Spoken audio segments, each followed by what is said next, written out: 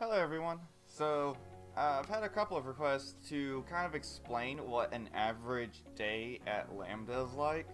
Now obviously, considering I'm a part-time student, I can only do this from the part-time perspective, but I'm more than happy to share with y'all kind of what my week looks like as a student here, because it's very different than what I personally expected going into this, especially someone who's coming out of a traditional education system.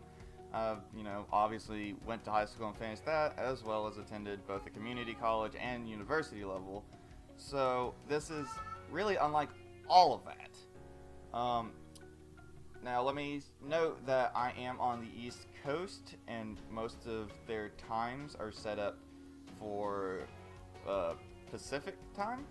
But luckily Google Calendar adjusts all that for me, so the times you're seeing on my calendar, that is EST, you can convert that. However, if you're in California, this is 3 hours ahead of you. So, let me back up a week here. So, what we got is week 5, which is JavaScript Fundamentals, and this is an A week right here. Pointing with my finger does a lot less than moving the mouse. So on A week, we start out with flex time, one-on-ones, and T-kit prep. What the hell does that mean? Basically, you will go through the 3 hours, and you have a training kick when your syllabus, which basically preps you for what the next 2 weeks will be, or week. It is weekly sections, but the part-time sprint is considered 2 weeks instead of a week, like the full-time. So during that 3 hours, you'll go through and basically start kind of getting an idea and a feel for what this sprint's going to be about, what topics you're going to cover, and things like that. Throughout that 3 hours, your project manager will actually be having one-on-one meetings with you and different members of your group. My group's pretty lax on this. My project manager typically posts, if anyone has any preferences in Slack, we let her know kind of what our schedule like that night or that evening, and she works, basically in the order we're comfortable with, or what fits for us that night. And that's just to go over personally one-on-one, what you've done so far, any problems you're having you can ask in a comfortable environment without other people around, and just things like that. Now next we have the guided demo, which isn't much different than the lecture or deeper dive. So these 2 days here on a week are very, very similar. You'll spend 2 hours in a Zoom meeting with your instructor, who will basically be going over some kind of topic that you will be applying in the project coming up, which, as you can see up here, starts at 11 for me. Project time is just that is when you went through the training kit, and then you went through the lesson with the instructor, and now you get on GitHub, clone the repository, and begin the project. This is 100% you. You're not in any kind of meeting, you're not being supervised, they're not hovering over your shoulders, nothing like that. But you do always have the Slack channel to where you can reach out for help and ask others.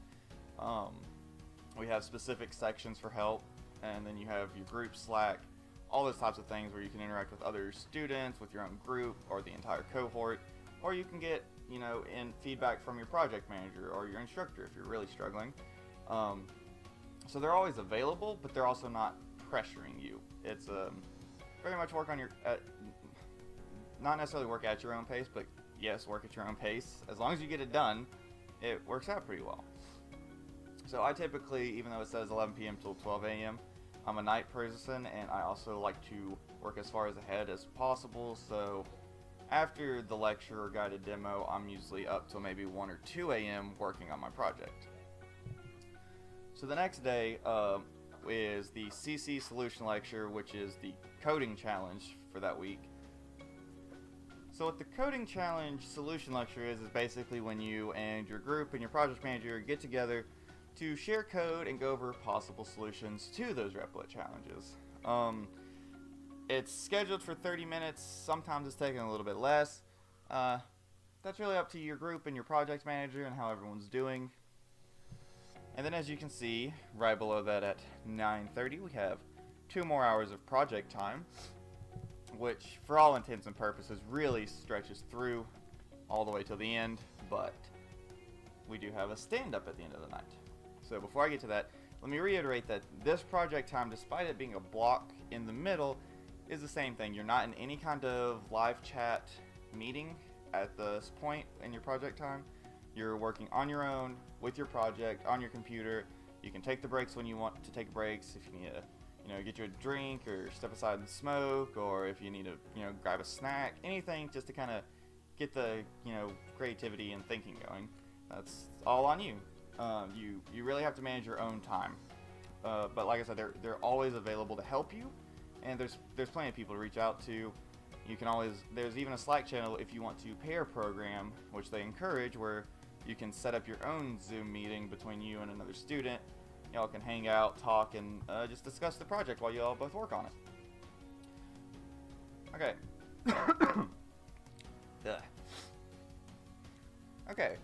So then at usually around 11:30, you will get a Zoom link from your project manager where you and your group will then come back together and have stand-up, which is a industry standard. This isn't just a Lambda School thing. This is something people and software engineers actually do on the job in companies, where you all come together to discuss the project or projects you're working on. You will report what you've done so far on the project, what you have left to do on the project. Are there any blockers keeping you from achieving those goals? Are you in the clear, or do you need help? Do you need more time? Or are you done?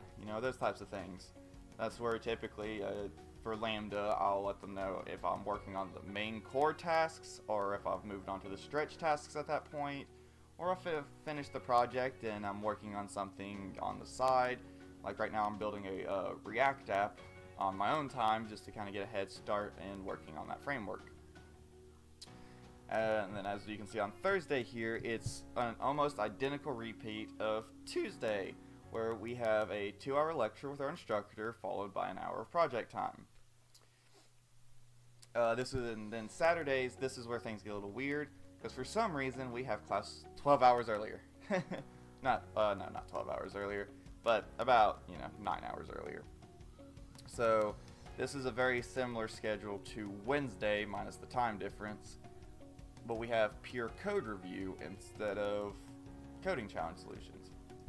What the peer code review is, you will be randomly matched up from someone from your entire cohort, not just your small group, but the entire cohort you're in. And the two of you will have a one-on-one, or sometimes there's 3 if somebody can't make it or you got an odd number or something like that. And you all will get together and go over those week's projects. So, this project here and this project here, you can compare your code, help each other out, and if you get done with that, you can talk about other things involving coding or get to know the other person and network a little bit. Have an opportunity just to meet people or make friends or whatever you social people do. And then after that, it's right back at it, where you've got a lot more project time to finish that second project for the week up, and then there's another stand-up form. So that's a week. Pretty typical week. Not too bad, right? Let's look at B week, which is here, but I'm going to be starting tomorrow. It's also really similar, but things are kind of pushed back a day because we don't have the training kit and one-on-ones, because that's just at the start of the sprint. And the part-time sprint, as I mentioned, is a 2-week-long stretch. So we can see B week on sprint 3 here. So we got a demo, project time, coding solution, project time, stand-up, deeper dive lecture, project time, peer code review, project time, and a stand-up form. And then on Saturday, this Saturday, every other Saturday, is our sprint challenge. And the sprint challenge is a 3-hour time challenge where you will go through and use everything you've done for that sprint. Those whole 2 weeks, everything you've used in this one project. You'll bring it all together, and you have 3 hours to complete this. I mean, you can keep working on it after that 3 hours down the line and stuff, but like that 3 hours is where they start to look at how you are learning these concepts and how well you're handling them. The other projects are basically practice, work up to the sprint. It's not that those projects aren't important, but the sprint challenge are the projects that can really stand out if you can keep a grasp on all these topics, which is a little bit more challenging than it sounds at first glance, because 2 weeks is a long time to remember all the details, and there's a lot of information that's covered in this 2-week period. The sprint challenges, just like most projects, have a grading system of 1 to 3 stars. 1 star is you did not finish the main features or tasks that you are supposed to implement into the project. 2 is that you've got the main stuff done, but you weren't able to access the stretch or extra features that the client would like added in by the demo day. And then 3 stars is completing the main tasks as well as at least 1 stretch goal. So far I've been lucky enough that I've actually made 3 stars on all my projects, but remember, I've come into this and I have experience with everything we've done so far. Not as deep as Lambdas went. I've definitely learned a lot, but I feel like having that solid foundation for me to build off of kind of gave me a little bit of an edge here. So after the sprint challenge, you can see that there's something called after hours. This is 100% optional, and what it is typically our section leader will hold a Zoom meeting. Sometimes they'll have somebody come and talk. Sometimes it's just a bunch of hanging out, learning some extra things, helping people out, and it's just kind of the Lambda equivalent of extracurricular activities and stuff like that. So that's the process of what part-time students go through at Lambda.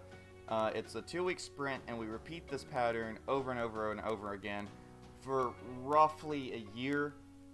It's not exact. It's a little wonky on exactly when the start and end of that is, but that's what we'll be doing, and I like it. I think it's a really maintainable schedule, and I think it's a very I like the freedom it allows, because I prefer to be given a task and allowed to figure out how to solve the task, as opposed to like everyone's math teacher saying you have to use this equation to solve the problem or it doesn't count, regardless of what answer you've gotten. So see, I don't have to deal with stuff like that. But I hope this clears up any questions any of y'all have about kind of the part-time schedule here at Lambda. I feel like it's very maintainable, and honestly, if I didn't have children, I would love to give the full-time course a whack, but unfortunately I have other time commitments and can't do that at the moment. So, but if you all have any other questions about Lambda School or coding in general, feel free to leave them in the comments, and I will get back to you just as soon as I can, and hopefully be able to answer your question. Thank you again, and as always, for watching. I guess that one's it for this.